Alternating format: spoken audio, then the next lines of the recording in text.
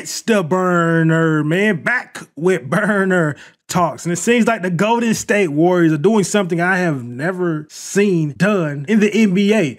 Before we get started, it'd be great. I appreciate if you guys hit that like button. Let's see if we can get to 10 likes before we get to 100 views on the video. If you're new to the burner talk, also consider subscribing if you want to be kept up to date on NBA news. But this is what I mean. Warriors will not allow Andrew Wiggins to play for Team Canada as the team is playing hardball and wanting to trade him when healthy.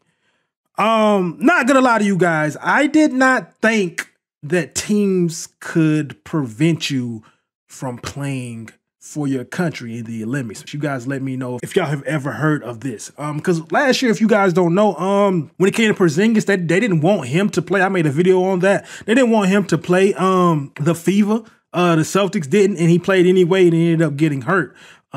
So I didn't think they could force you not to play, bro. This is something that's new to my ears. And in my opinion, I don't agree with it, man. If somebody wants to play for their team, bro, I get you. I get this is all a business, but man, like, it's their national team. Let that guy play. I know you don't want him to get hurt, anything like that, but come on, bro. Nobody else has ever did that in the history of the NBA. Why should you guys do it too? At this point, we know at this point that he's pretty much done. He's pretty much done with the Warriors. They have nothing to do with him. Is anybody going to take on those contracts? That contract, I think he signed, what, a $100 mil contract? And he still has 3 years left on that contract. So we'll have to see if a team wants to try to pick that up. Could be kind of hard to deal him. We'll just have to see. He does, in my opinion, still have a lot of value.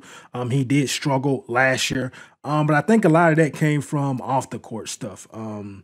He's usually probably going to get you around 16 to 17 points a game, going to play some pretty solid defense, but like I said, he struggled last year. Hopefully that doesn't mess up his trade value, because if a team's doing you like this, you need to go ahead and just get out of there. I'm always going to side with the players most of the time, and that, in my opinion, this is just wrong. This is wrong. You telling a player, hey, you can't play for your team. I don't give a damn. You're not playing for them. I just don't like that, you know. And in my opinion, the Warriors have been on the downfall since Bob Myers has been gone. And it seems like it's going to spiral even more if they cannot trade this guy.